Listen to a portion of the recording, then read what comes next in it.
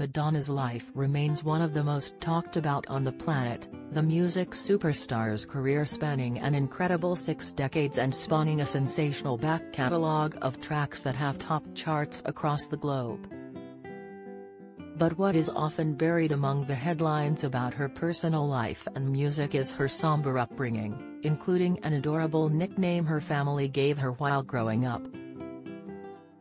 Born Madonna Louise Ciccone on August 16, 1958, the now 64-year-old went on to achieve critical acclaim through the entertainment industry, her talents hitting the world of music and Hollywood. Among the dozens of accolades presented to her during her illustrious career include 2 Golden Globe Awards and 7 Grammy Awards. But her life growing up in Bay City, Michigan, was much different to the one the world of celebrity has created for her. The singer was born to Catholic parents, Madonna Louise Fortin, who had French-Canadian descent, and Silvio Anthony Tony Ciccone, whose parents were Italian immigrants from Picentro. As she shared the same name as her mother, according to Mary Cross, writing in her 2007 book Madonna, a biography, the entertainer was given the adorable nickname of Little Nani by family members. Madonna's name was a poignant tribute to her mother, and she was left heartbroken when aged just 5 she passed away as a result of breast cancer on December 1, 1963. She would change her name in later life, according to George's Claude Gilbert's 2002 book Madonna as Postmodern Myth, the legend adopting the name Veronica as a confirmation name when joining the Catholic Church 3 years after her mother's death. Her life at school was chaotic, and her unconventional behavior attracted the attention of boys and classmates, distracting herself and everyone else by doing cartwheels and handstands in class. According to Randy Taraborrelli's 2002 publication Madonna, an intimate biography, the star was deeply unhappy while at school, describing herself as a lonely girl who was searching for something. Madonna continued, "I wasn't rebellious in a certain way. I cared about being good at something. I didn't shave my underarms and I didn't wear makeup like normal girls do. But I studied and I got good grades.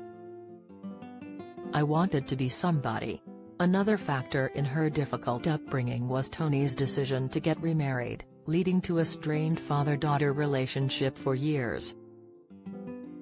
They would eventually reconcile, but before Tony moved on to a new wife, he convinced Madonna to take up classical piano lessons, though his daughter would eventually tell him she wanted to take ballet lessons.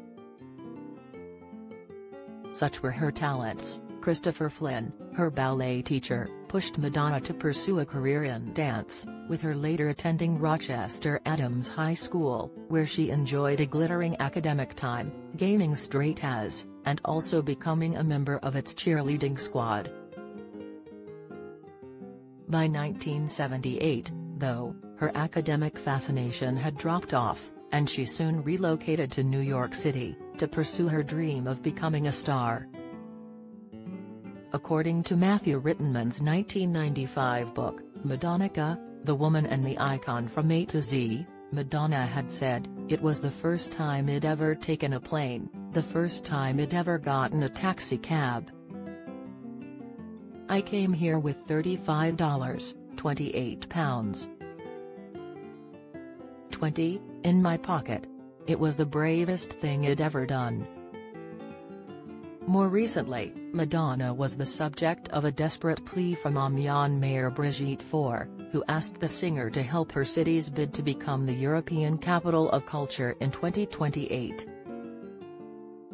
The mayor believes the painting Diana and Endymion by Germain Martin Langlois was once on display in the city's museum until it was lost during the 1918 World War I bombings by Germany.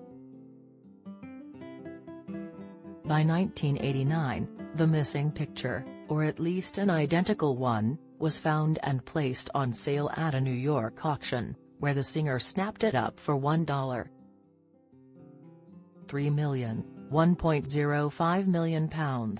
In a video, Ms. Fore said directly to Madonna, "We do not dispute in any way the legal acquisition that you have made, but we are candidates to be European Capital of Culture in 2028.